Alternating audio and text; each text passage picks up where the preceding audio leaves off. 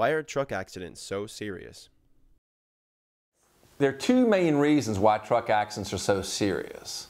First, trucking companies have a lot at stake in a trucking accident. A lot of these companies are large, publicly traded companies. If they're not large, publicly traded, they're still large, privately held companies. And they don't want to get a reputation of having to pay out a lot of money in cases, because what can happen is once they've paid out here, that may be used against them in another case over here, and then one over here can be used over here. So it can kind of become like a domino effect. So it's very important to them that they defend these very, very vigorously and protect their bottom line. And that's ultimately what they want to do. The second main reason why trucking accidents are so serious is because of the injuries that are potentially involved.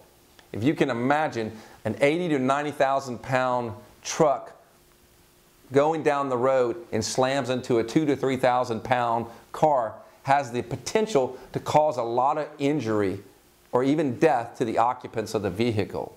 And as a result of that, the cases and the claims are far more valuable with trucking cases. And because of that, the trucking companies are going to defend those very hard and not want to pay out fair settlements.